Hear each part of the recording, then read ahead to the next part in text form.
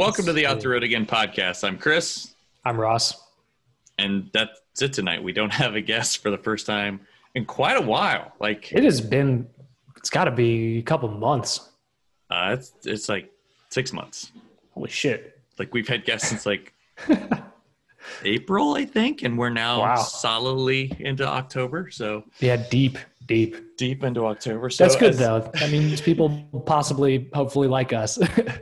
Hopefully the people that are listening will put up with just the two of us for an evening. I feel like we have a good reason for just the two of us. I hope they enjoy slideshows. If you normally listen to the audio version, you might skip over to the YouTube version for the show. It will be very visual. Anyway, this is our podcast about anything and everything off-road. We're going to go off on very many tangents tonight. Some of it, we're going to talk a lot about rocks. Tradition. Lots about rocks. But first, and we'll do our best to describe the pictures for the listening audience too.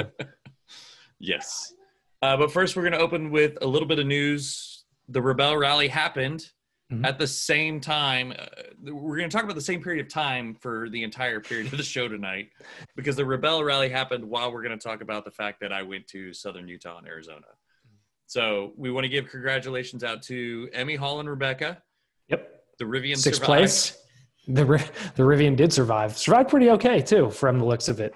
And I think I saw that Emme said they only got stuck, like, a couple of times. But, like, stuck off-roading when you can free yourself in less than 15 minutes isn't really stuck. That's not really stuck. Yeah, so that was her. She's like, we got stuck, but they had traction boards, and they were out in a couple minutes. So, and then also, Lyn Woodward and her co-driver, Sedona, placed fourth.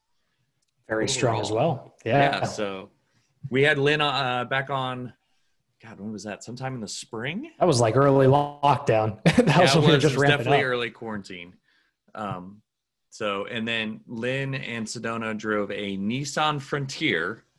New-ish Frontier. Well, it's the old body style, yeah, new powertrain, and then a bunch of Nismo parts added to it, I think. It's a cool-looking truck. I mean, the Frontier somehow still looks decent despite being old is the nice way to put it, but the engine seems okay. But yeah, fourth and sixth are, I mean, collectively very strong for our past guests. I feel really bad right now, as every image I've found of Lyn and Sedona was like a super tiny small image, and I was like, I want to share a picture of their truck. 400 pixels by 400 pixels. Smaller. It was 300 by 300. Oh my God. So the thumbnail. So this was the old body style Frontier with Nismo parts. So, and clearly they're hauling. Yeah. It clearly holds up okay to walk in a fourth place. But the Rivian is crazy because that's the first time, as we discussed at length, first time there's an electric vehicle in the Rebelle Rally, and they landed sixth. Like, not just finished, but top 10. And my favorite part is we discussed on the show with Emme and Rebecca the previous wrap, and the conversation we had about the wrap was off the record, so it didn't get aired to everybody. But this is a much nicer wrap. Oh, it's so much better. It's so much better. It's like topographic fingerprints. I'm curious about their max tracks up there. Those look like some crazy, like mine don't have a different color to the spike. Like the spikes have like those metal dimples. It looks like maybe they're rubber. I don't know. We got to find out about that. I don't know. I'm curious. Well, we're going to talk to somebody who's going to know a lot about max tracks here in a little bit. So we'll get more info. We'll get more info from him. All right. Do you want to talk about the Hummer? We can talk about it briefly. I mean, we spoke about it very, very briefly before this, and there will be probably endless conversations. But it debuted tonight. Yeah, so it debuted like right as we were sitting down to record. So it's worth just bringing up to let the record show that it was discussed. The Hummer EV, we have the pictures, we have the facts. It's not really here because we're not going to see it on the road for years, and the base model won't be available for 4.5 years. So it's still a long ways out. That's a stretch. Yeah, it's still a long way out, but I mean, you described it great as a bloated Halo Warthog. I don't even play video games anymore. I used to play Halo like crazy, and I saw that, and I was like, paint it green and put like, a turret on the back, and there's the perfect prop for the next Halo game. And there's a new Xbox coming out, so it works. Items of note are 35-inch Goodyears from the factory, can fit 37s apparently. 0 to 60 in 3 seconds. It'll probably weigh 6,000 to 7,000 pounds, so that's pretty amazing. Light up grill, so that everybody knows. Mm-hmm. We got to give Camille his due for pointing out 8 lug. Yeah, 8 lug. 8 lug wannabe bead locks too on the pre-production vehicle. But I think for me, the thing that really is the coolest part of it is the roof. So it's a absolutely removable front section, like full Targa, like you get in a Corvette, and then the back section is T-top-esque. So it looks like you can, at least I think you can pull the panels off individually, or they come off individually. I don't know. It's cool. It's another roofless pickup, which frankly there's never enough of. They can't call them freedom panels, but what do you think they'll call them? It's Hummer. They'll be fuck you panels or something. Well, did you say something about watts to freedom earlier or something like that? That was one of their marketing tactics. And I didn't read the whole thing, which I probably should have, but watts to freedom, the only thing I saw in the description was the 0 to 60. Yeah. Which, correct me if I'm wrong, but you're not very free if you use all your watts accelerating very fast. Yeah. So I don't know. It is what it is. Okay. Here we go. Watts to freedom, a driver selectable, immersive experience that unleashes the full acceleration capability of the EV propulsion system, including GM estimated 0 to 60 performance in approximately 3 seconds. Also, they call it sky panels. Isn't the Jeep one in some of them called My Sky? Yeah. I think so. Okay. Is that the rag top that's down the middle?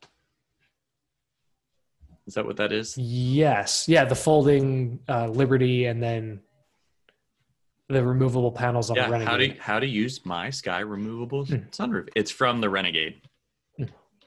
Okay. So they there's GM a power and GMC version of My Sky. Ooh. Yeah. Is there a power version of the Hummer's roof? We don't know because it's not real. Yet.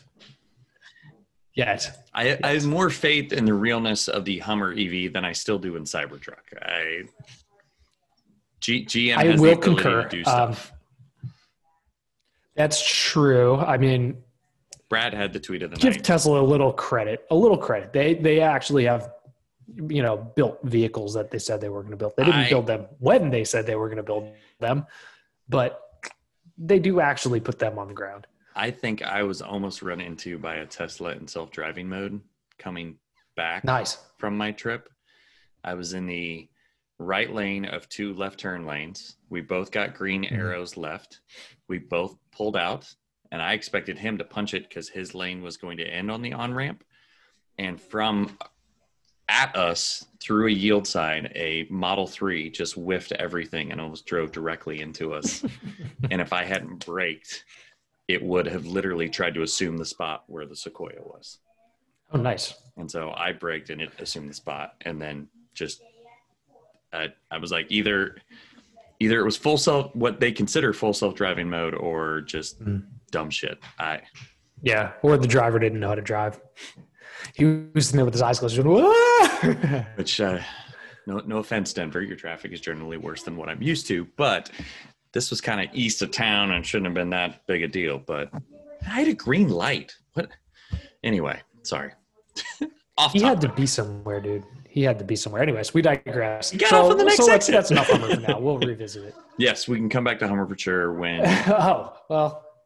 We're going to probably be talking about it for the next 4 years because the base model doesn't... They'll start most expensive. That starts just below $100,000.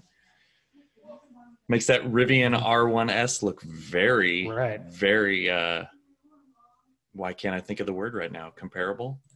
Affordable? Competitive. Affordable, yeah. Competitive, yeah. Those are supposed to start at like 72, 73. Like, I don't think I'm yet reaching that point in my life where I consider buying the $70,000 car, but... The $70,000 base model? I don't know. I like the styling of the Rivian a lot.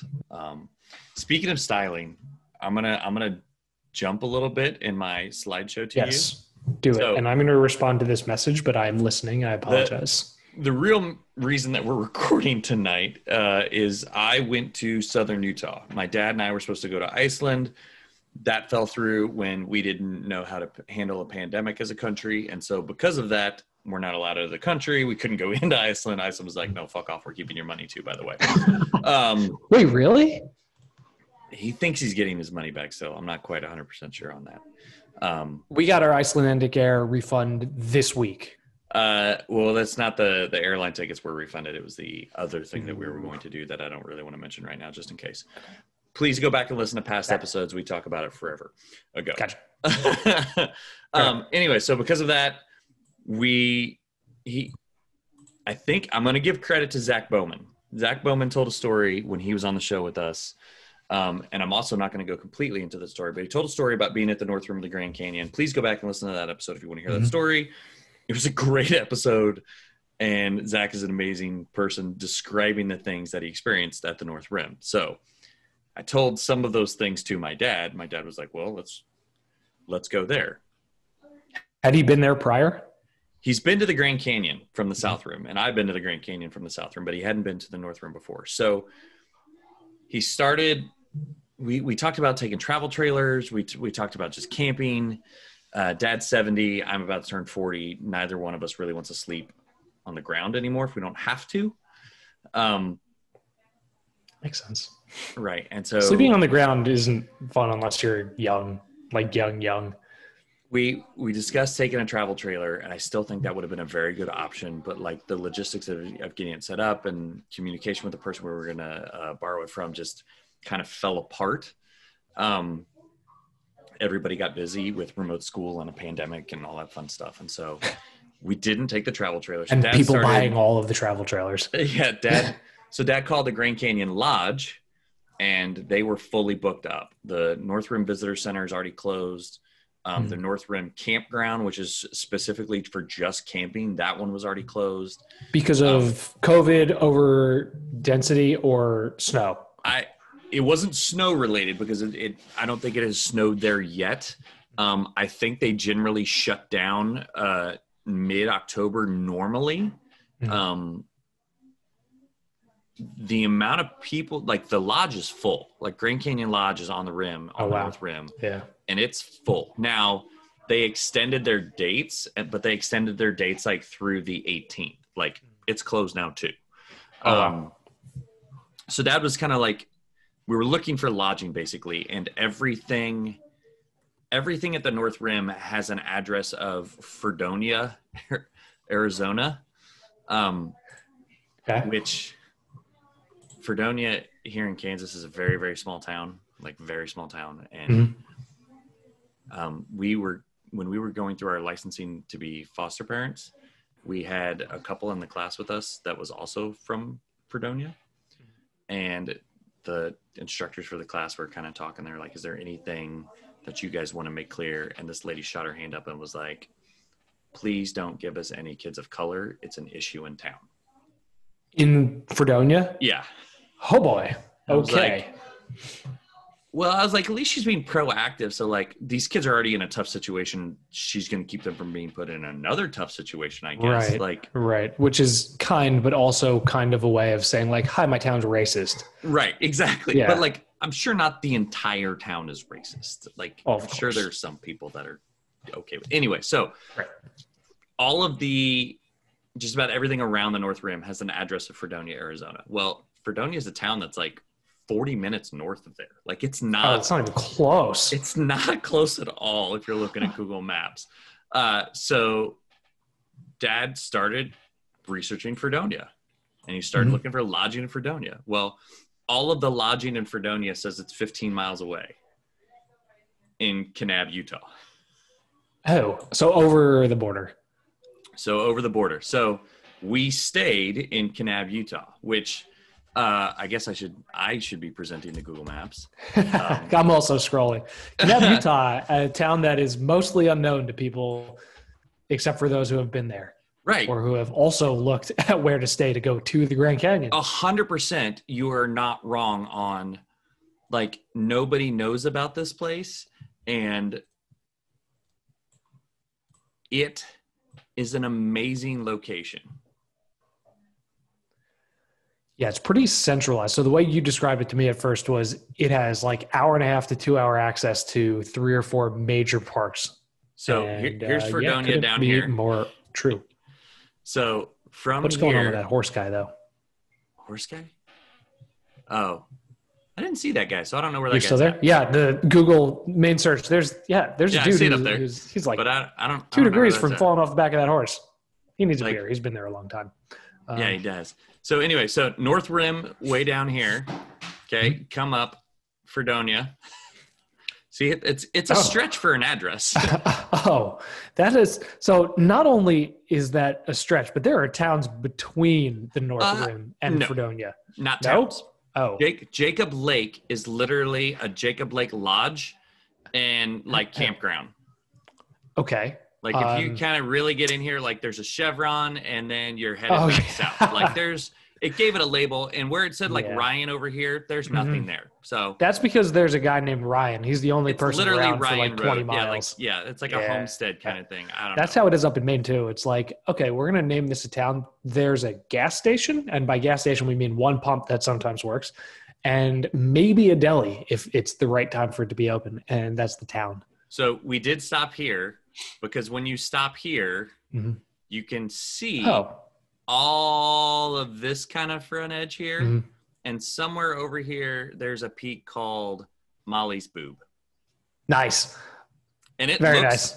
It's very like boob-like. Like it was really.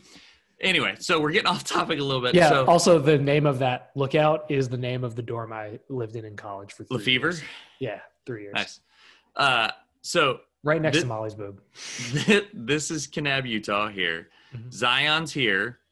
You drive up through the Dixie National Forest to where am I missing it? Zoom out. Oh, there's Bryce. Bryce Canyon's here. Yep. Okay. Grand Staircase, Escalante, National Monument is all of this over here. Which, is that open? Wasn't there a controversy really early in the current term about it being sold? So it is. I don't know if they were selling off part of it. I think. Oh, part of it. I don't know if Grand Staircase was Bear's Ears was part Bear's of it in Ears Utah, was also and that was a sticking point. Like in some of the tourist shops, there was like protect Bear's Ears and stuff like that. Like oh wow. So petitioning to keep tourism, basically. Yeah. So also protect the environment, but Zion, for whatever reason, Dixie National Forest is in southern Utah. I'm not sure why. Not Kentucky or Tennessee. It's correct. In Utah. Bryce Canyon's up here, and then literally all of this out here is Grand Staircase, and then literally down here, North Rim, like quite a bit. Yeah, that's awesome. And also like Lake Powell's right here. Lake Powell is supposed to be the best. And we didn't get to Lake Powell. Reason to go back. We're not really boat people, so from what I've seen, the Lake Powell attraction would be amazing, but that's a really long hike to get to Horseshoe Bend, actually. And I think that's near Glen Canyon. Cannot confirm. So let's start photo essay. Let's just start scrolling through pictures. Yes. I included the come and go because come and goes always make me laugh, and we don't have them in Kansas. But they're in like Iowa and Colorado and all around us, and they make me giggle. So because forever it was and just Dad and I, we were actually able to make crazy good time. And so we left Kansas City and we didn't fill up until Hays, Kansas, which is close to 3.5 hours west. It used to be like 4 hours west, but Kansas finally upped the speed limit to 75. So you can do like 81 and no one really gives a shit. People passing you, you can sit in the middle. Occasionally and not worry. somebody passes you, but most of the time you're passing everyone else. Because even though it's 75, people get nervous from it for whatever reason. So so the first stop was Hays. Second stop was Lyman, Colorado, which if you've ever driven Eastern Colorado, Lyman is just there to tell you that, hey, Denver's only 40 minutes away now. Like that's Congratulations. You're almost there. right. Like after you get to Lyman, you're like, hey, eventually we should start to be able to see mountains. Right. Enough desert, time for mountains. Correct. That's not really desert, but it's like high plains boringness. Yeah, it's pretty barren east of Denver. It's like Western Kansas. It's the same thing. It's the same thing. It's literally the same thing. They just put "Welcome to Colorful Colorado" in front of it. Right. So we drove to Denver the first day, spent the night in a hotel, had a meal with a relative, and then literally went right back to the hotel, went to bed. Got up the next day. We didn't fill up with gas in Denver. So Lyman was the last stop. Filled up again. This is Glenwood Springs at the Come and Go. From here, we didn't fill up again until we were into, Glenwood Springs, Green River, Utah, which... That's a haul. Yes and no.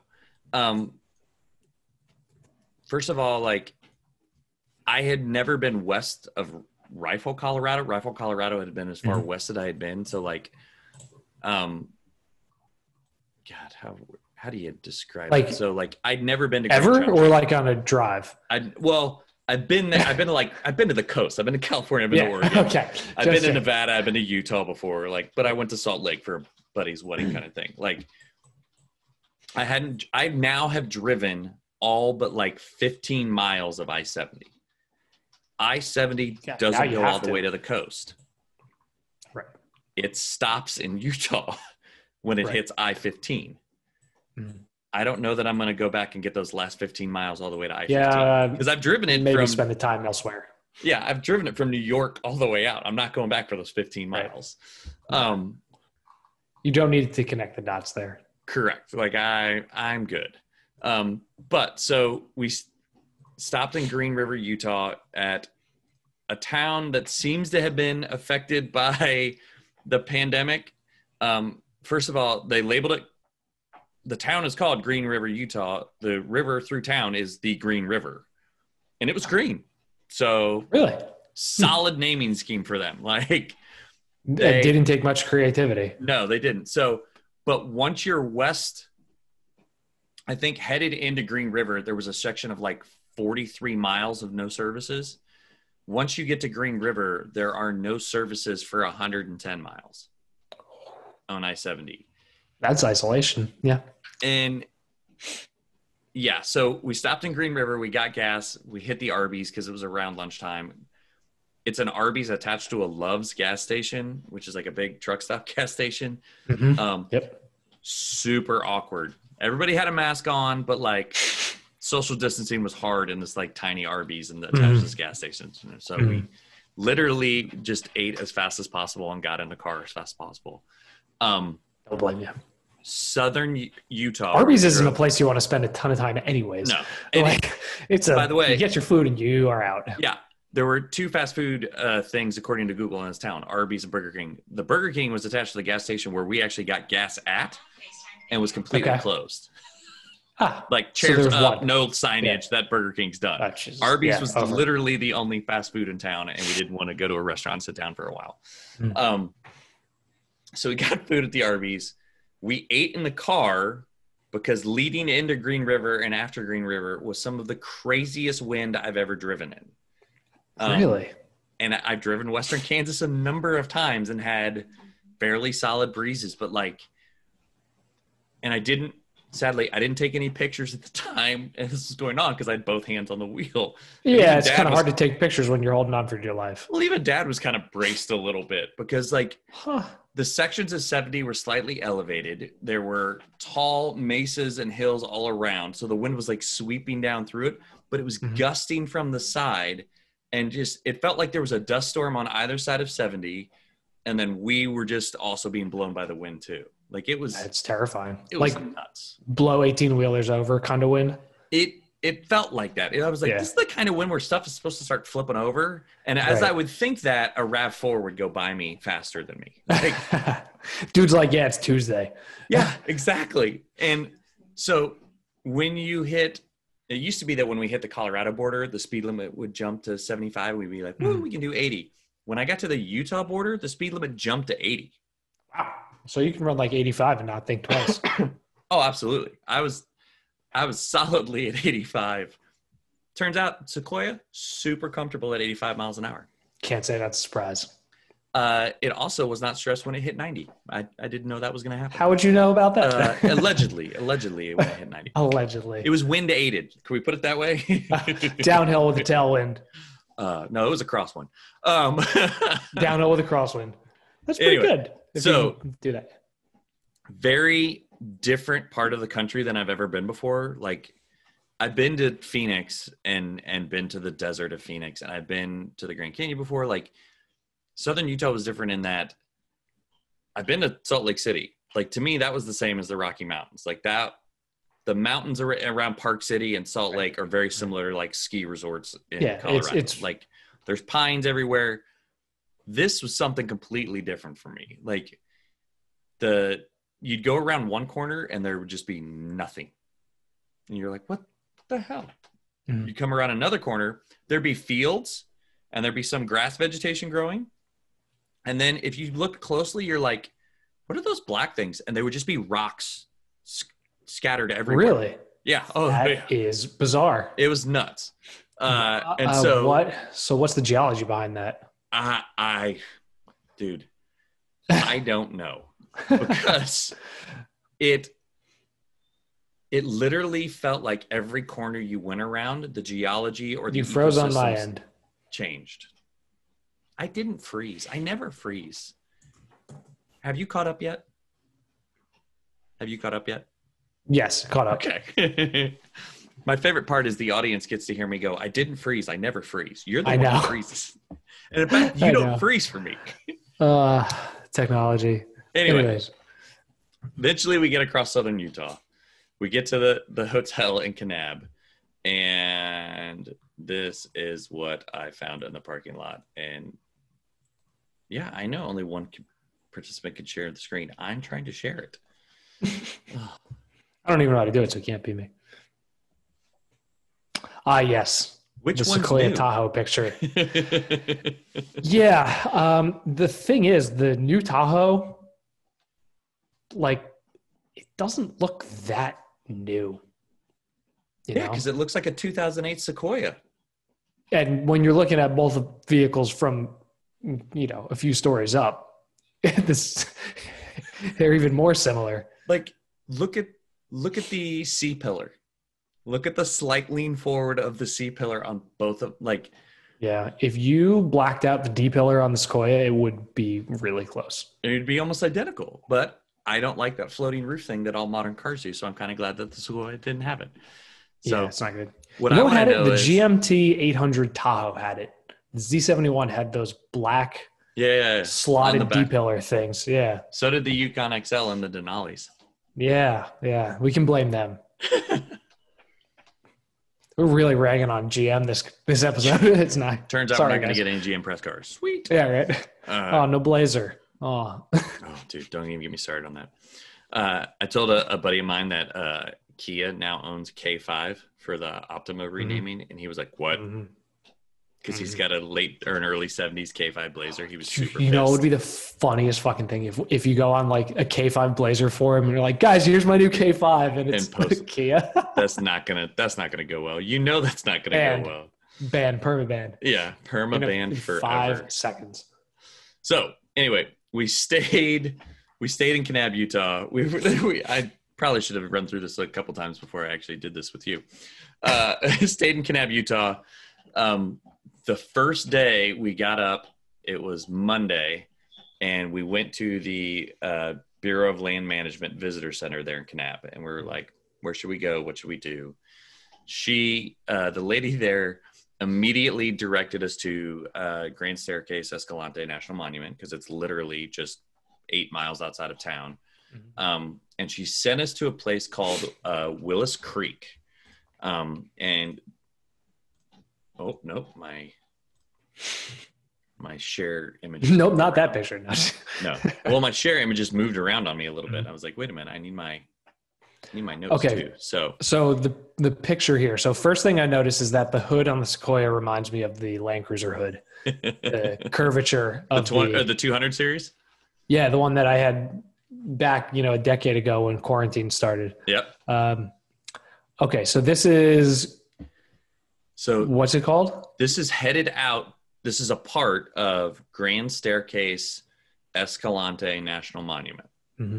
So what that means is there somewhere in this park, and I don't know that we found it, there's a series of rocks that are stair-stepped up, and each stair-step up is a different color. And they have there are diagrams of it kind of thing that I will let our listeners go look up if they're really curious about it. But this particular road is called Johnson Canyon Road, and you're headed back into Johnson Canyon. The nice lady at the BLM Visitor Center, this is the rocks right outside the BLM Visitor Center. Oh, that's awesome. She directed us to a particular hike off a creek. It was called Willis Creek. And so you head in that gravel road, you head in that asphalt road, and then you turn onto this road, which was literally, I love them. They're called BLM 500 was the road. Simple. Yeah. And so you get on this road. We found some mule deer. I think a little before this, we had seen cows. Oh shit. Where do I have that image? Sorry. The cow picture? No. The cat, it's not even the cows. If I want to show you cow pictures, there's a different trip for that. I found like a bush airfield for a particular ranch, and it was amazing. Okay. I'm intrigued. Sorry, I didn't get it loaded to the image gallery, but okay. My favorite part of this country ass shit. Yeah, is we ran into this way over here. And then the road map took us all the way over here, and Google was like, no, you should go up this road. And it said like no trespassing. Mm-hmm. And I was like, we're in southern Utah. I bet if we go down a road that says no trespassing, we get shot at. You get shot. Yeah, there's one way that ends. So the picture for the audience is it's a field with a sign that says no ATVs, horses, or vehicles on runway strip. And there appears to be about 3 or 4 vehicle wide cut in the field, in the bush. I would say it's probably like 40 feet wide. Like it's fairly substantially wide. That's a pretty big rock. Perspective is kind of lost in the picture, but even so, it's a runway just in the middle of a field. Yeah. There's nothing there. The crazy part was later in the day, I was like, hey, I think I hear a plane. I was like, well, I wonder when we drive home if we'll see a plane. There wasn't a plane there. It kind of sucked. So yeah, that we passed that airstrip on the way. There was another picture I had in there. That's pretty cool though. So in Grand Staircase, did the tiers of the staircase correlate to different periods because of how oxidized the rock is, or is it? It's not oxidized. It's literally just different rock. Oh, it's different rock just dumped on top of another. It's millions of years of all kinds of crap just dumped on top of each other. All sedimentary, or is it? It's all kinds of changing. Like it's all over the place. So here we go, Slucking. So the interesting thing about this, which is going to sound like a weird, interesting thing to you and me, there was water in this creek. So it's called Willis Creek. And there was actual water there. Like so often on this trip, there was no water anywhere for miles and miles and miles. But like this had water throughout the entire hike. You never really got your feet wet. And it was a slot canyon. Like you walked through it and it in places was right up on you. Yeah. Carved by water, right? Carved by water over time. And then subsequently carved even further by wind. Assuming, correct. Yeah. Everything out there is water and wind erosion when it happens. We have in the Northeast, we have some ice caves, which they call them ice caves, but it looks kind of like this, just between, two huge chunks of rock where moisture got in and froze it and split the rock. Right. And it's effectively the same thing. And then, the wind blasts apart.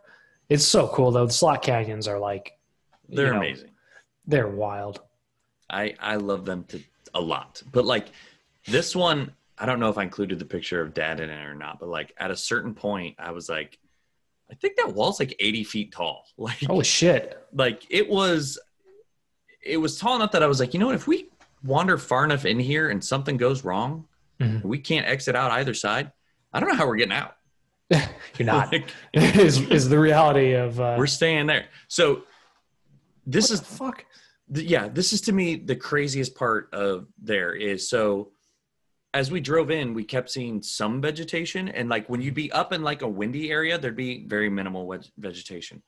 As you would get lower and a little more protected, you get some junipers, you get some pinions. We're hiking this creek bed, and this is like an 80-foot tall ponderosa pine that, if for the audience, you want to know if it's a ponderosa, you walk up and you smell the bark. If it smells like vanilla, it's a ponderosa pine tree. And it was huge. It was massive. Like there was a family going in as we were headed out, and they had 4 kids. And I was like, hey, if you walk far enough, they're going to come to a tree. I don't think all 4 kids could get their arms around that tree. Like it might have been 3 feet in diameter. Like holy it shit. was huge, but it also had a slant to it because everything around it is truly unstable. Oh, nope. I skipped to the next day. So anyway, that's pretty cool. To go into that creek and that slot canyon was 50 miles. They call them unimproved roads. We call them minimum maintenance roads. Unimproved roads is what it was. The craziest part about roads, and I'm going to kind of jump ahead to find my image, because this road that we drove in kept doing this, and I didn't think about it at the time because it hadn't processed in my brain yet. The roads change color as the rocks around them change color. Kind of makes sense. Presented that way. Like every gravel road near me is the same color of brown. Oh, that's wild. So like you can see just in this picture, it goes from tan to like red. Yeah. And then you're just driving down a red dirt road. So that got me thinking. I was like, wait a minute. That means I'm kind of picking up. Oh, did I not put it in here? Oh, the sand? Yeah, the dust picture that I sent you. The dust on the back bumper. I could not make out what that picture was at first. Yeah, come on, photos. Work faster. So it looks like the section of road you took that last picture from was like gravel or like really small stones. Was the red part of the road the same consistency, or was it more silty? Oh, it was the same thing, just a totally different color. Most of the time, the same consistency. Did that photo not? That's so strange. I know. I sent that to you. I know I took. You did, and I can probably bounce it back to you. I'm now finding out that not everything uploaded to my fantastic radio. Looking for a picture that I took one more recently. I got it. Here, I'll download it and send it over to you real quick. Oh wait, if it's in Slack, I can find it. Yeah, I got it. So was that like a rooster tail when you were driving down the roads? I don't know how fast you can go. On the unimproved roads. Oh man, no, hold on, Ross. I get a better one. Okay. Stupid radio. Come on, yeah, back up. It's telling me it has 32 images that it needs to back up. Yeah, no kidding. I knew. Do your job, computer. Yeah, I'm on my Wi-Fi network. You're supposed to do that as soon as I get home. On the unimproved roads, depending on how good or bad everything was going, was whether or not we would go faster or not. Okay. So real-time analysis. It literally was. Some parts of it would be the world's shittiest washboard, and some parts of it would be okay. Here is, so this is when you're on the red dirt road. Okay. And here's when you go onto the white dirt road. Oh, wow. And then here's the darker, and then here's the lighter again. And it just, Somebody described it as, you know, when you're a kid and you put all the different colored sands in like a In the glass bottle glass. and you put a cork. In the vase. Yep. That's literally what's collected on the back bumper. Oh, that's so funny. So, and it rained today, so now it's been turned to mud. Oh, great. That won't be a mess to clean up at all. It's going to be horrible. I need to go to the car wash. Go to the car wash. Yeah. Yes. Just save your driveway. Just go to the car wash. It's on my list of things to do. So, that road at times sucked. Super washboardy, and sometimes it was just great. And then every now and then I'd be like, wait, I think that's a bigger bump, and I'd hit it, and it would be a bigger bump, and then behind me would be a burst of silt. Coming off the truck or from where you like it? From the hole itself. It had just filled with super fine silt. So you couldn't really tell that it was actually deep until you hit it. And then it was too late. Tended to err on the side of when in doubt, power out, which is not. That's I know, and even when we talk with Dan, that's not always the best off-road thing to do. But like I was on a road, like it wasn't like right. And it's not wet. the friendliest in terms of like mechanical sympathy. Right. It tends to be the most fun. And I was in two-wheel drive for most of it. So okay. Yeah.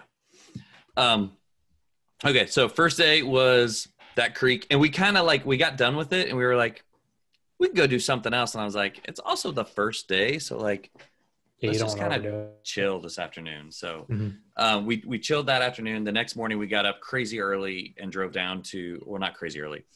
The nice thing about being in Utah is they're in mountain time. So every day we woke up at like 6 something their time. But like for us, it was like waking up at 7. Oh, nice.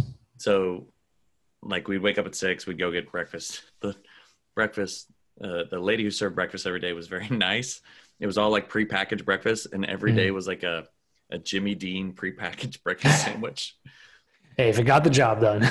Well, like some people weren't handling traveling during the pandemic as well, because they'd go up and they'd be like, what are we having? And she's like, sausage, egg, cheese on a bun?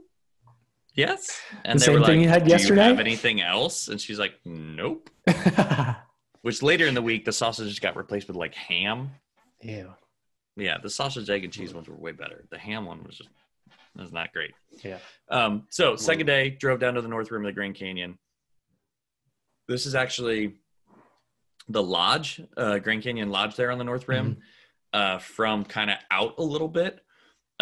This up here is a great viewing area.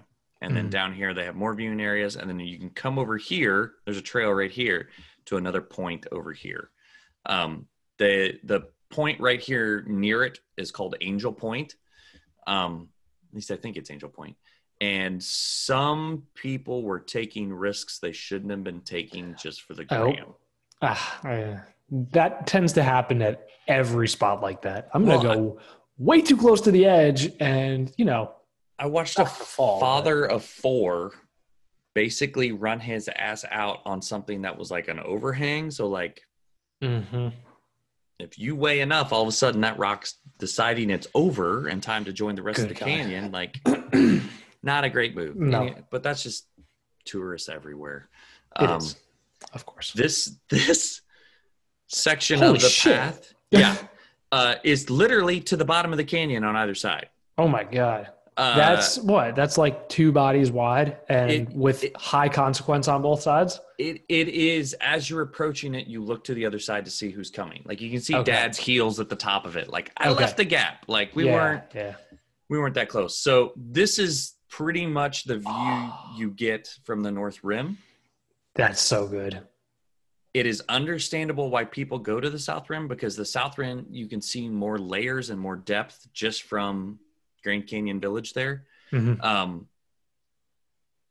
This was just different. It's not the same, but like it's still a big fucking hole in the ground. Yeah, I can't really gather the scale. Like I'm looking for like trees and things to. So like the this scope. tree's nearby. So this ridge kind of like comes in from the side and cuts a lot of it off. Hopefully my neck. Nope. Come on, I'm gonna have to select what I want. I guess I didn't include one. So this ridge here on the right kind of cuts a lot of the stuff off. And actually Grand Canyon Village, if this ridge wasn't here, you'd be able to see it on the South Rim way the hell to the right over there, to the west. It's like Grand Canyon Village like sits over here. but it's behind this ridge that kind of runs in and out. So this is looking This is almost southeast. It's almost due south, I think. Okay. Yeah, it's still so cool. That is so cool. Love it. We then went from here. We drove to a place called Point Imperial, which I took the picture of the sequoia because I like the sequoia, I guess. But really, it's all of these ponderosa pines. Like I kept being so enamored with how vegetation changed, like all the time, and even the Grand Canyon, it changed a little bit too. So this is up at Point Imperial, not Imperial. I want to keep calling it Imperial Point, but it's Point Imperial. Imperial Point sounds very Star Wars. Right. So this just looks like another extension of the canyon, right? Way out here, and this zoomed so far in to get this image. Is this camera phone or is this? This is my cell phone. Oh, wow. Camera phone. Jesus, yeah. Sound like it's 2008. Wow. So this is my Samsung whatever bullshit because I'm not getting rid of kids mode until she gets to be old enough to actually understand what she's hitting. And then I'll join iPhone users on the dark side. But so way out here in this little canyon is the reason for the rest of the Grand Canyon. It's the confluence of the Little Colorado and the Colorado River. Without those two coming together to then run down the rest of the Grand Canyon, you don't get the big ass hole in the ground. At this point, there was a visual thing for kids, and it had a timeline of like the kids' arms out, and it was like talked about like when the Grand Canyon was formed and like how old rocks were and stuff like that. It was really good. Oh, that's pretty cool. That's a good visual learning tool. We took pictures of it and sent to the kids, and they can actually understand it. So this is looking. Jesus, that's amazing. From Point Imperial, this little girl right here is a helicopter. Whoa! Flying through my image. Yeah. I think this is Mount Hayden is what they call it. Okay. Are those clouds? Like it was hazy. I think I didn't realize we had some like wildfire haze to it. So this is more just standing up at the side of Point Imperial looking out. I think that little guy right there is the helicopter again.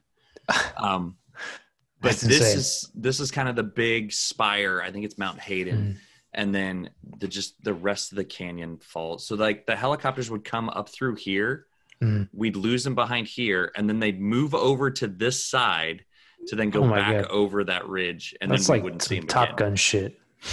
Yeah, I'm assuming being a Grand Canyon helicopter pilot, it's got some actual like health risks involved. Yeah, right. It's got to be a pretty cool gig, though. If you lose power, like where do you auto rotate to? The bottom of the Grand Canyon. Like that's not going to be ideal. And then you say, send another helicopter. Right. So, great road driving up to Imperial Point. Like it was fresh asphalt. Now it did say nothing over 30 feet. And if we'd have taken the trailer that we wanted to, like the Sequoia plus that would have been over 30 feet. Like, so they only wanted really small teardrops. But like all of the aspens were crazy yellow. The weird part was by the time we got back to Colorado, everything was gone in Colorado. Colorado was like brown and evergreens when we got back. Past peak already. Wow. Yeah, just a great road in and out of there. I think there's one more shot. It's nice. I try to get as wide as possible. Yeah. And you could just, it's so cool. Even just in this picture, the colors are so good. The different colors in the rocks. Yeah, the white, the red, the greens. Every now and then in Utah, you'd run into a green hill. So we saw bison. Or run into bison. Don't run into bison. They Not were good for a car. Fairly young from what we could see, kind of juveniles. Like, they call them calves, or is it some of them look like they had just recently stopped being calves kind of thing. Like they were really young. They were in puberty. Yeah. And then I sent you that map where I put it in Slack, I guess. So after we saw the bison, first of all, we're glad we saw them because we'd seen bison crap everywhere. And we're like, they have to be here somewhere. But no large bulls with that herd. Like, I don't know what is going on. I'm not an animal behaviorist, but like they didn't have a bull with them at all, which is kind of weird. Interesting. Or they did and you just didn't see it. No, you can see the bulls. You can see the bulls. They are not hiding. We took that map I sent you. So you go out, road 22 is what it's called. Like, it literally is just the number, and you can drive some of these So this is technically in the National Forest, not Grand Canyon National Park. And you drive these roads out, and I covered the back of the Sequoia with so much dust. And then you turned it a different color. Yeah, hung a hammock off the back of it and just chilled, because this was our private viewing of the Grand Canyon. That's pretty good. That's pretty good. And such a different perspective of the Grand Canyon. Different colored rocks. Like, nobody I know has a picture of the Grand Canyon that looks like this, which is kind of a dumb thing to say, but like, right. Most people probably wouldn't even be able to pinpoint that as the Grand Canyon. Right. Like, you can't really tell, like, you're on the side of it, but like, it was really, it's so green, just really interesting. And while we were there, a couple showed up in a rental Eurovan. That's kind of cool. Pop-top Eurovan too. Pop-top. So it's prepped as a full camper for them. From Road Trip Oregon was the company that was written all over it. Nice little drive. I was kind of upset at first. I was like, who else is here right now? But then I was like, you know what? They're in a Eurovan. They're all right. Yeah, it's pretty rad. That thing is neat. I like that. Excuse me. Is it tight? And we weren't planning to spend the night, so I shouldn't have been too mad at her about, like, she found a sweet spot that they could stay at for the night. Of course. So they're probably still there. On the way back, though, that Lefevre point I talked about, this is the view looking back at Kanab. Holy and shit. Everything over here is wildfire smoke, and I don't know where it's from. Oh, my God. Probably, actually, yeah. Probably the West Coast, somewhere in California, I bet. I don't know. But, like, all of these white things that look like they're snow are just white cliffs. And then these are all the red cliffs, which the more we learned about the red cliffs, they don't call them red, they call them vermilion. Vermilion cliffs. And everything is just a vermilion cliff. Somewhere down there, there's a Vermilion Cliffs National Monument. Okay. But literally just everything could be a red cliff. So is this a valley between Lefevre Point goes down, and then the Vermilion Cliffs over there? Yeah. So Kanab is at like, I think it's like 4,000 feet of elevation. And then you drop down into this valley and climb all the way back up. I think Point Imperial was like 8. So you actually do quite a bit of actual climbing. Didn't realize there was that much altitude. Yeah. And we drove through tons and tons of old fire damage. You can actually see a little bit here. Yeah, that tree's burned out. And that whole hill to the right over there was just burned out husks of trees. I was like, oh, sweet. Wow. Terrifying. Just leading with the top stuff there. Jump into conclusions. So I'm pretty sure this is Molly's boob. Okay. So we went to Bryce the next day, which Bryce Canyon is a very interesting national park. I mean, it's got an amphitheater, which is down low. This is called Natural Bridge. This is like at 8,000 whatever feet. That's one of the big ones, one of the famous ones. Right. So this is the image that they put on the coffee mug for the National Park Service. It's really, really cool. This is probably the most crowded day we were around people. And we went every day. We went early. And by the time we were leaving, like 5 times more people had been showing up. Like, well, that's because you got out good and early. Well, at Bright, and we didn't even think we were that early. Like, we left at like 7 something every day. Like, it wasn't on a godly time. No, but think about general public versus 7 a.m. To me, I was like, well, even families with kids would be out that early. Everything's up. Like, anyway, so we saw some mule deer in Bryce. Bryce is just another representation of, like, there's so many different colors. These things are called hoodoos. Yep. Dad the standing little guy-looking things. Yeah, Dad kept calling them hodos. I'm like, Dad, there's 2 O's. There's 2 O's. Hodos. Hoodoo. Yeah, I could be wrong, but I think there's also like some spiritual thought behind the hoodoos. We didn't dig into that much. We didn't talk to many people, so like if any learning we did was like researched on our own. But the thing I liked about Bryce is you really saw the difference on this is the white rock up here, and you could just see where it all falls down to. Right. The color of the rocks down at the bottom there are very much like when you think of the Southwest, that's the color. That's it. This is the Monument Valley color of rocks that you've seen in every movie that you can forever, right? Yep. And I just loved how it was so stark and so bright. I love this guy's TJ. That's a good looking truck. Well, California TJ. God damn. Yeah. That's aggressive. Well, and I don't know what suspension he's running because it never tilted at all. Really? My favorite part, God, though. that's got to ride like absolute garbage. Right? Dad loved this truck. That's pretty cool. Did I have a 4500 with the setup? Huh? Nice. Fifth wheel setup? Yeah. But it's a 4500. Like, it's heavy duty. I was that's like, a lot of truck. Yeah, we just take this off, put a camper on the back. You're good to go. Yeah, right. That's good looking TJ though. They still look so good. This is more Bryce. I love this one because you can see the hole over here. Oh yeah. Like, how does that hole is one appear? of the few things that kind of gives the scope of it, because I mean, you could probably stand in that and it's barely in the picture. Yeah.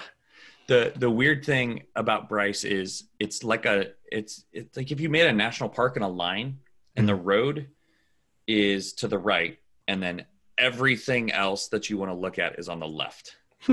That's literally the entire Bryce Canyon National Park. Never seen anything like that. And you drive through a couple of these on the way in, which is kind of that's pretty cool. Yeah, driving through the arches. You do that in Red Rocks too, outside Denver. I guess you do, don't you? So we did Bryce fairly early in the morning, jumped back in the car, and then we basically had a plan to go to the Coral Pink Sand Dunes, which is a state park. It is a Utah park. It is not a national park. Of course, I took another picture of this because that's what I do. You have to. Legitimately, it's sand dunes. Like, just in the middle of... For 7 miles, this valley collects sand that's blown by wind, and it's open to off-highway vehicles. Huh. Now, they had a section that was like fenced off for the pedestrians, which is most of what like this area here is in the front. And then out here, there are 2 massive sand dunes. Yeah. This one is considered a crescent sand dune because there's like a rock ledge here. And so the sand has like formed around the rock ledge. Up and around on the backside of the rocks. And it gets wider over time, I think. Oh, now I can't remember. I'm pretty sure I wrote it down. Yeah, it grows around the rock ledge. So it's always kind of getting fatter and wider. And this other one out here in the middle is called star-shaped. This one's crescent. That one's star-shaped. And it's growing vertically.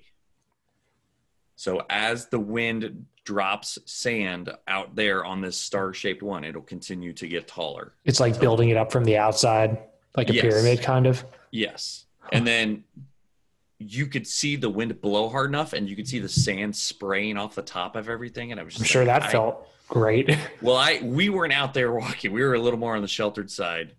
But like, it was just a completely different ecosystem that you would expect at all. Like, I was not prepared for. Those are killer pictures too. The sand up close. I like details. I'm not great at stuff, but I like detail photos. But just these, it just looks like you're in the middle of nowhere. Like, yeah. I tried to do a panoramic shot and it was not great. But like this wood fence, there's a gap in it. You can go walk out here. In fact, you could rent the sandboards to sled the bigger where dunes. you go sledding? Yeah. Yeah, like this dude's been laying out here for a while. That guy, he's still there. Yeah, he's still there. Ooh, Earth Roamer. Yeah, so I saw 4 Earth Roamers and probably 400 Sprinter vans. At least 15 of those being the Winnebago Rebelle Sprinter van. And I was talking to Dad. I was like, yeah, I think those are fairly, they're not too bad. Like an Earth Roamer is like what, 250K, like all the way up to like 250 to 450. Yeah. I think their XD ones ago, even though it's like $750,000 now. Is this guy just parked like in the middle of a field though? Can you do that? Yes. Because this is in the Grand Staircase Escalante, which is part of Bureau of Land Management, Department of the Interior. It's public land. Ooh. So you can just pull off this road if you have the ability to do that and park. Which also on the road, you can't see it, but there were 100% these little moped tire tracks on the road. So they definitely rode that thing into the trail and then hiked out. So this is a place called Buckskin Gulch, which was, this is where I was like, I had told Dad that we were going to have to go back to redrive Johnson Canyon Road to get pictures of it where it changes colors. And then about the time I was making a plan to go do that, I drove like 7 more roads that all had the same thing happen. Nice. So this is actually the picture from that I showed earlier, but it was on the way in Buckskin. This couple, she asked, like, do you know if this is a good entrance or is the middle entrance better? Like closer to the stuff. We walked 4.5 miles. Oh shit, that's a good idea. To get to the slot canyons. And we were like, oh, the slot canyons are right there. This is fairly early on in the hike. No, there were not slot canyons on the other side of that. That's a good hike, 4.5. It was, well, here's the thing, completely flat. Okay, so yeah, it was a walk. You walk the wash. You walk where it's called Buckskin Gulch, like where the river used to flow. All of this vegetation is called rabbit bush.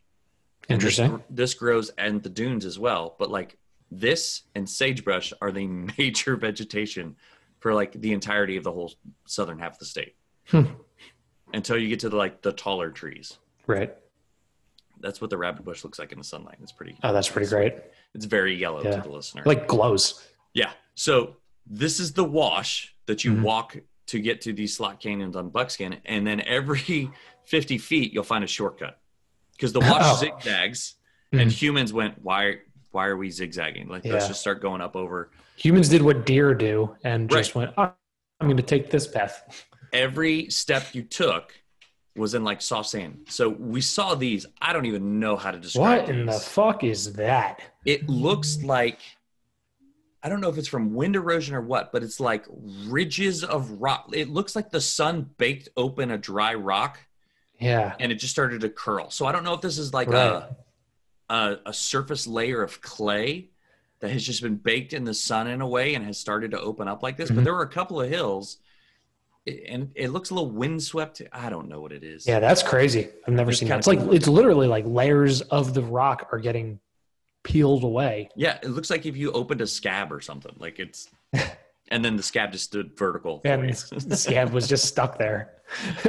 So same walkout, completely different rock, completely different style, just cut lines sideways and swirling. There was I guess there's a famous place in Kanab called the Wave. Oh, I've heard of that. Yeah. You had to go get in line for a lottery every day to make sure you could hike to that. And we were like, which is also why we didn't go to Zion, because you had to get a reservation for Zion. So we skipped out on that too. Yeah. That was on the plan of things to do. And they were like, reservation. We were like, that sounds like too many people for us. Yeah. Is that because of COVID or is that a normal?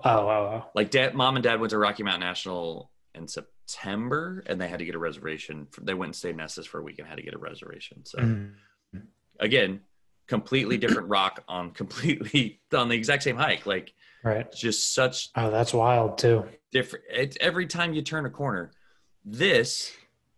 so on Willis Creek, water the whole way down through the middle, right? Buckskin's Gulch, not a drop of water in sight, except for this is actually in under a cliff face that water was seeping through. And this is right side up. That's crazy. Yeah. That's right side up. Wow. It's not like tilted sideways. Like this is an overhang and this water is like just seeping out here. Yeah. Which is kind of nuts. Then we finally found the slot canyons. After walking that's so good 4 miles to find the initial slot canyon, we were a little less overwhelmed with these. Right. The thing I liked about this one was like the way the sun came through here and it just created this. Yeah, it's like illuminating tiny little pieces of path and rock. It's really cool. And it wasn't a lot of time that we walked through this and then walked back, and that sunlight was gone by the time we walked back. Right. What's the length of this actual section of Slot Canyon? Probably 150 to 200 feet. Like it kind of goes down and turns. Okay. The ones in Willis Creek were very deep. Like these, I was like never more than like 30 feet down. Like, but you don't feel like you're 30 feet down because you've been walking in the wash the whole time. Like it's literally just like it. I think the pictures make them look taller than they really were here. Like I mean, still like 30 feet of solid rock around you still Yeah, it's a little ominous feeling. Well, especially when like they grow to like they're Right. only like 6 inches apart in places. Like it's kind of Right. And you'd weird. like to think that they'd fall together and touch before they'd fall on you, but like I've read and I've seen 127 hours. It's Right. scary. As somebody who hikes, it's scary. So that's speaking of ominous. Yeah. Well, walking out, we didn't notice this, but when we turned and walked back, I noticed the white bones like up on the ledge. We're fairly certain it was just a cow. Yeah, that is a cow. Not even a carcass. That is just bones. Like just part of me bones. was like, because there were some taller ribs like on the spine, I was like, maybe it's or maybe they were over here. I was like, maybe it's a buffalo. No, it's just a cow. Right. It's literally just a cow. So, didn't see a lot of animal life the whole time we were there, other than like the bison, the mule deer. We saw a lot of fucking ton of ravens. There were ravens everywhere. Jesus, how more ominous can you get? Right, and they'd show up in like big groups. You're like, wait a minute. Yeah. I know it's a murder of crows. I don't know what it is of a raven. So it's an Edgar Allan Poe of ravens. I don't know. But these little lizards were all over the place. They were showing up constantly, and like he's only like 2 to 3 inches long. Oh, really? I was like much more like 6. I had to like stop moving and be like, let me use my cell phone and zoom and click. And that's way clearer than I thought it was good. That's a very frog-like looking lizard. Yeah. His back legs are almost entirely frog. Yeah. But he was quick. Like when they needed to move, he was fast. So remember when I said like by a snake? Yeah. Green hills. Yep. Like something about the dirt every now and then was green. Is it moss or is that actually just the dirt? I think it's just the soil, like the dirt and the rock that's on that hill. That's so I don't know if it's strange. copper based and has oxidized. I couldn't find anything that explained to me what the green dirt was. Probably after this episode, Joel's just going to research everything and tell us everything anyway. Yes. Like, thank you in advance, Joel. Like normal when I ask dumb questions on here and then I get a response from Joel like later. But it was really cool. From Buckskin, we went to another place called the Toadstools. Crazy red. I felt like after I came back and looked at my pictures, my Mark I eyeball saw things completely different than my camera and phone did. How tall are those in the 30 or 40 feet? Oh, see, they looks like 100. The perspective is so difficult on anything in the woods. Right? It's really hard. Anything in nature, really. We went from Buckskin, we went to this place called the Toadstool. So you walk past that first hill.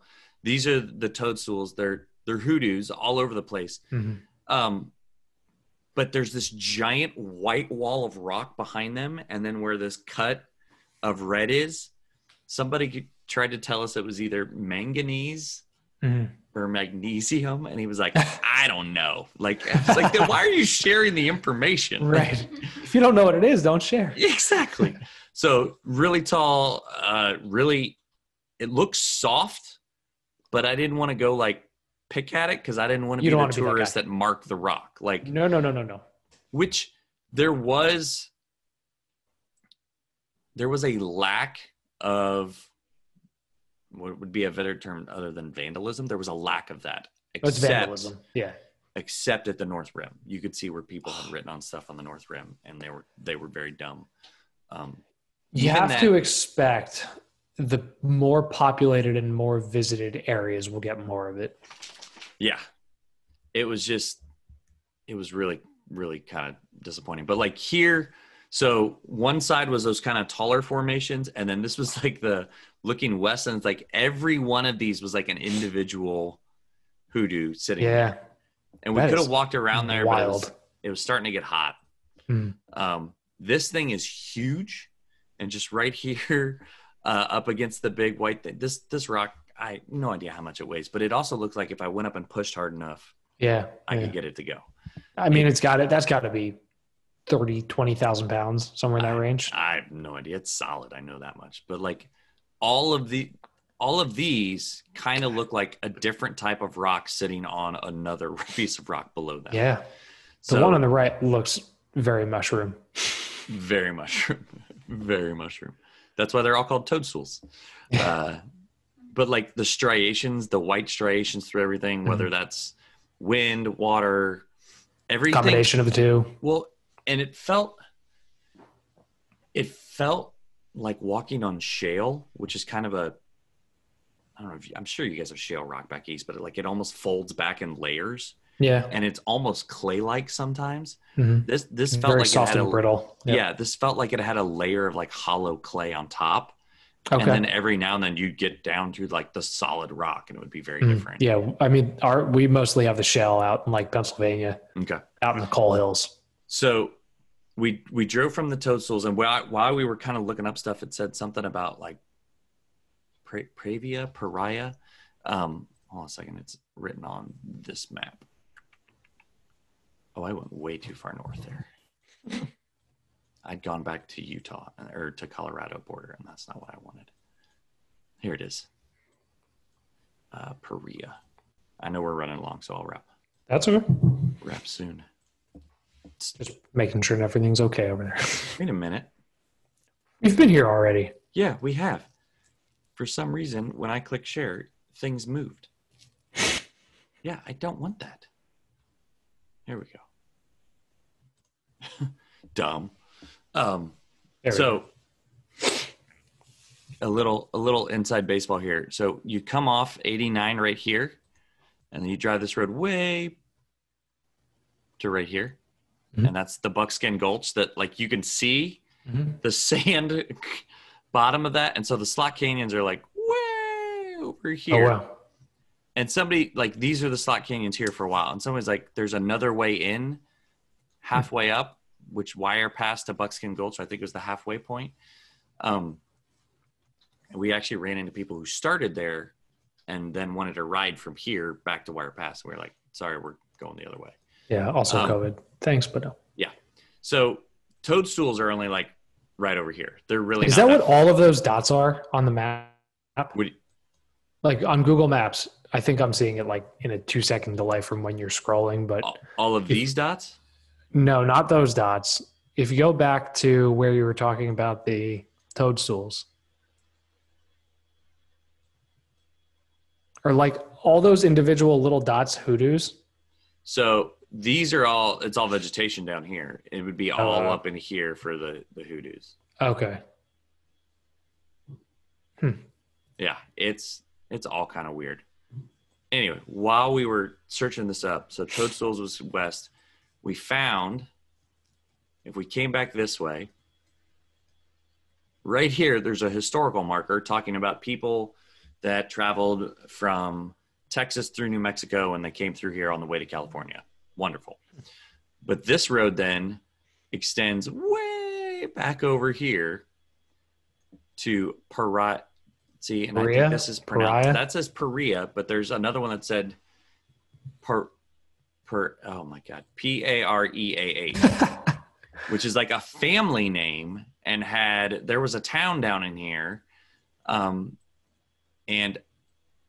you can come all the way down to this like loop right here, but these cliffs here are crazy attractive. First of all, that's what the Sequoia looked like after getting down to this stuff. It was freaking nuts. Oh my God. But that's like silt. Yeah, it's silt. But like, these are some of the most different. We were like, why has no one talked about this? Like, yeah.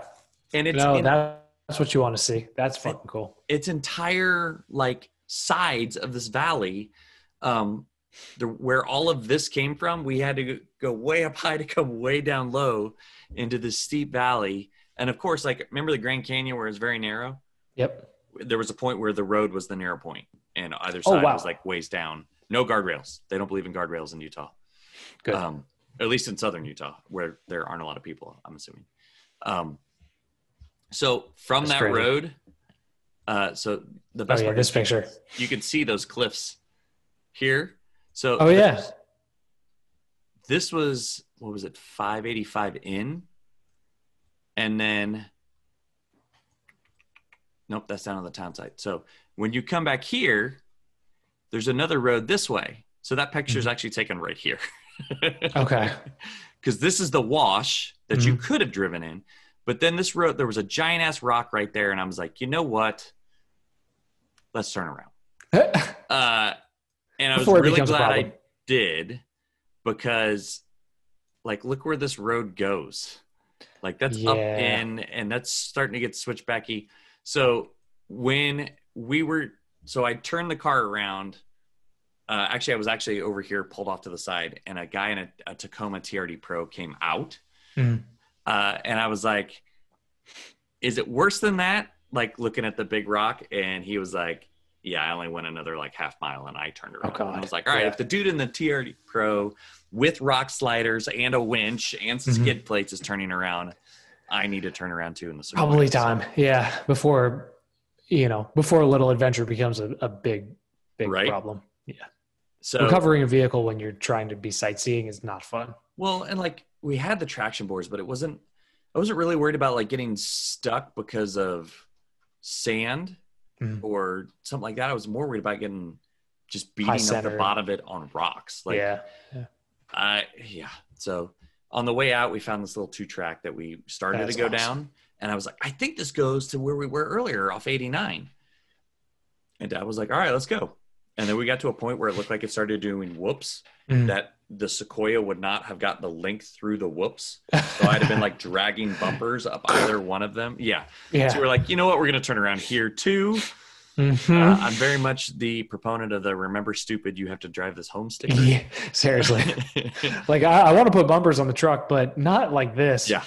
So this is literally the back of it right now. Oh, that's going to take forever to get out. So yeah, it'll be fine. It'll be great. For the audience, it's not, I mean, it looks, I guess it's sand, but it's like, it's the rock silt sediment. And it's in, is that the trunk release? So that's the struts for the hatch. That's the lift gate popped open and just like, it was pink everywhere.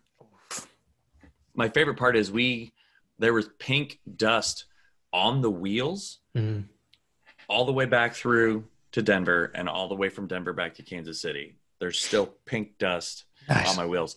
I think today I got rid of most of it because it rained fairly hard today and I had to run a couple of errands. So I think the dust on the wheels should be done anyway. The rest of it's just mud now. So you're going to open the doors and it's just going to be just like caked underneath all the weather stripping.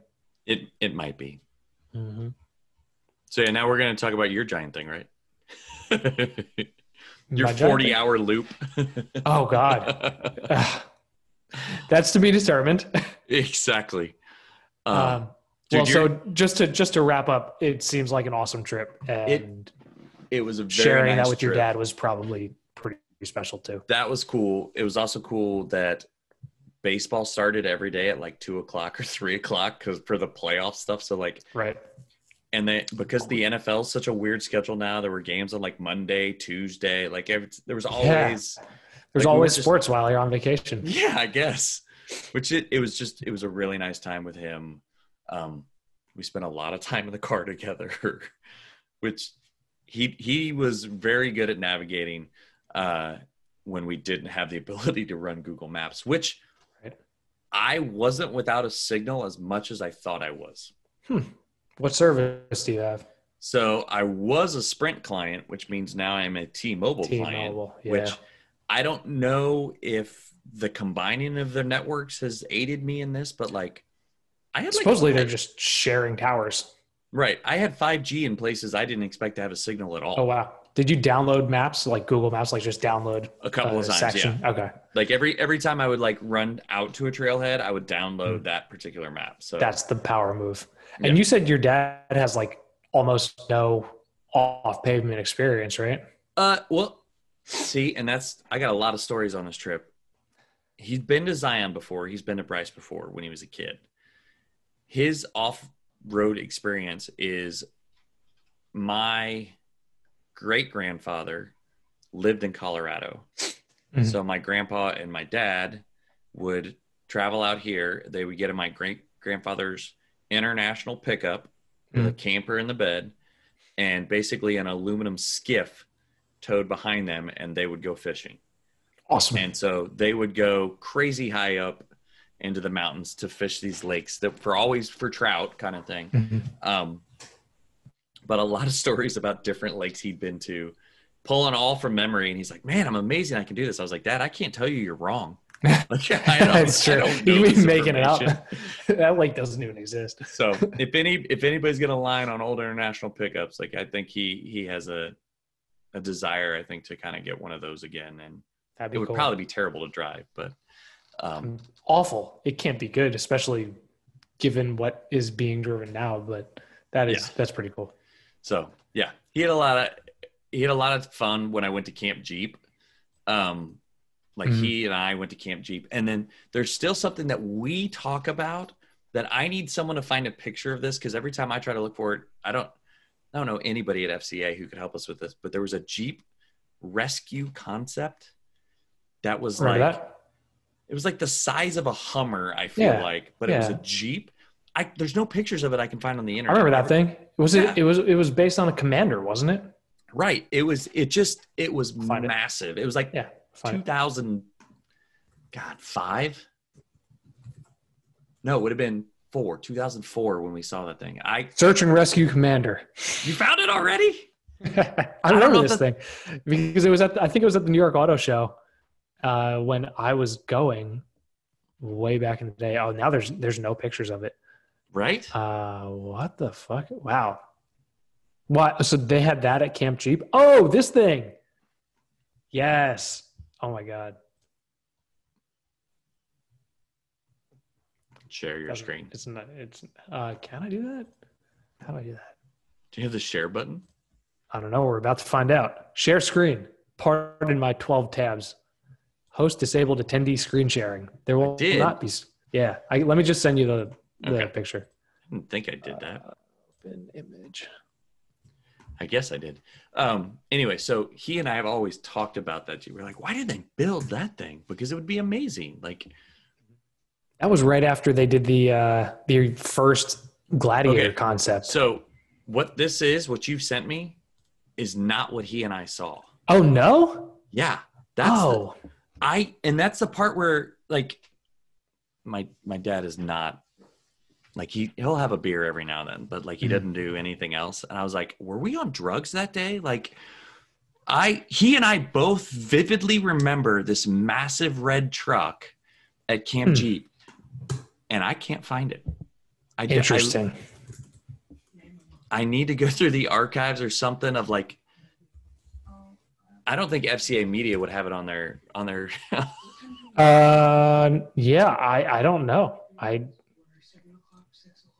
Because even if you go to, like, past products, right, you got to look for, like, auto show stuff, right? But I don't know, what year was that? What Camp Jeep was that? Because that may be the way to find it. It was 2004. 2004. Yeah, we could be hunting for this for a long time. Oh yeah, and like no one's gonna hang around to listen to the rest of this. No, probably not. But like, somebody has to have pictures of this thing somewhere. Okay, I'm gonna. I'll do some digging. Door opening and closing is not great audio. I can literally hear you. It's on brand for Halloween, though. It's very Halloween. Yeah.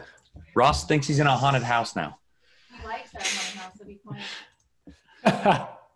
I don't like horror stuff. Yeah, you do. You have, like, Halloween decorations all around you. You can like Halloween and not like scary stuff. That's true. Yeah. More hocus pocus, less I can find a 97 TJ that looks like it's been outfitted for a rescue, but I cannot find whatever that weird ass. And maybe it was this green thing just wrapped in red. Yeah. Maybe. Anyway, I don't know. To the depths of the internet. Yeah. If we have a listener or a fan who wants to help us out with that one, I'd love that one. So anyway, if anybody at FCA is listening. I don't think they do yet. At least I know my central Midwest rep doesn't. So please don't hate me, Kelly. Reach out to her. Yeah, I'll try and figure it out. They'll be able to figure it out. Yeah. Sweet. Yeah. Wrap up the show. Cool. I posted something on Hooniverse recently. It's been a while. Did you? What did you write? Wyatt Knox did a badass video talking about 10 tips for driving independent front suspension off-road. Mm-hmm. I thought it was a very technical video. It was a very not leaning one way or the other video. He literally was just pointing out strengths and weaknesses. Mm-hmm. And there were times while I was driving my independent front suspension vehicle in Southern Utah that I immediately was thinking about the video he posted. So, and he did his job. So, hey, on those two, there were 2 roads that we turned around on. Well, 3 if you count the 2-track. The Sequoia is big. It's a large vehicle. Like really big for Mm-hmm. as soon like and here's the thing is like that was like what will be 0.001 of the driving that I kind of do with that vehicle. Right. So I understand if people go to those places more often. I was looking to have a more narrow vehicle. Right. But that's why if you live out there, like you have your daily and then you have your Side by little side. off-road toy. Yeah. Or like a TJ or something. Dude, they were everywhere. Side by side. I bet. Everywhere. I bet. Like they're street legal in Utah. You can get one street legal. Yep. Plate, blinkers, all that stuff. And you can legalize them. Yep. So anyway, that was my little aside is like, I go read that on Hooniverse. Mm-hmm. We'll have more stuff around. We've got some really interesting guests coming up. So We do. Kind of, Yeah. Looking forward to it. kind of nice. So, Yeah. All right. I'm at Overlanding Dad. He's not like the one from Friends. And he's on Twitter. Go find Ross on Twitter. I won't know until you tell me. That's true. Say I increased your follower total by 20%. Probably, yeah, probably more than that. You went from 4 to 5. So it's a good percentage. sweet. Yeah, and read the stuff, everybody. Please read the stuff. Read all of our stuff. Watch Jeff's videos. Yep. And we have stickers coming soon. Ooh. We'll figure that out. Yes. Stickers on everything. Who wants a sticker? Everybody. Always Everybody's put getting it on stickers. something that needs to be stickered. If you're gonna just sticker by itself, don't do that. Everything needs a sticker. Tread lightly.